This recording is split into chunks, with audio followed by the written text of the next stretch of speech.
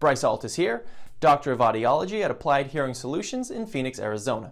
Today, I'm going to be showing you how to initiate a remote programming session using Oticon Remote Care.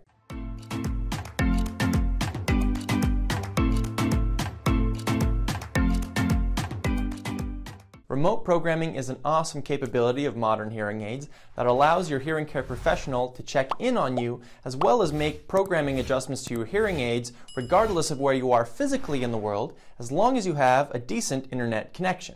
Remote programming is an available feature for any of Oticon's Bluetooth-capable hearing aids that came out on or after the initial release of the Open line of devices in 2016. Before we schedule a remote session through Oticon, we have to first download the Remote Care app to your phone and then register you for an account. When scheduling a remote programming session, we block off our schedule for the required amount of time, just like an in-person appointment. That means you have to be ready on your phone to log into the app and be ready to initiate your end of the remote session when your appointment is scheduled to begin.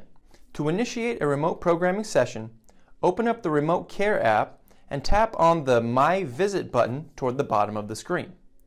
You will see some general tips in regard to getting ready for your session, including a general recommendation to keep your phone plugged into power, replace your disposable batteries with fresh batteries or fully charge your device's batteries before your session, and ensure that your devices are paired with your phone.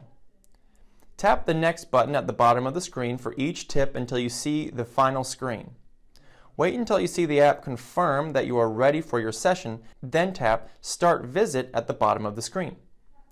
Once you hit Start, you will see a screen saying your phone is waiting for your hearing care professional to join the session.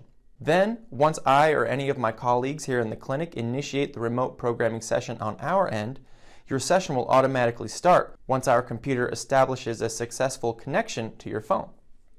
Once connected, you'll start hearing us through your phone's speaker instead of hearing us streamed directly through your hearing aids like a typical phone conversation, and that's intentional.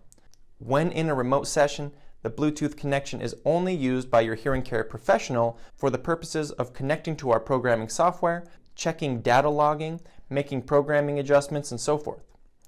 Almost all the programming capabilities that we would typically have in an in-person appointment are available to us programming remotely, allowing us to address almost all the concerns or issues that you may be experiencing.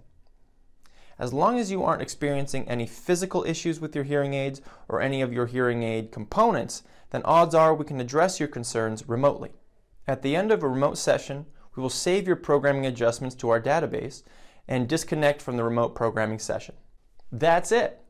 Now, if anything is not working correctly when trying to start the remote session, simply try restarting your phone and your hearing aids and then try again. If you're still running into issues, even after restarting your phone and restarting your hearing aids, or you get to the very end right before you hit start and you find that maybe we aren't initiating the session on our end, simply give the clinic a phone call at our regular clinic phone number and we can assist you further.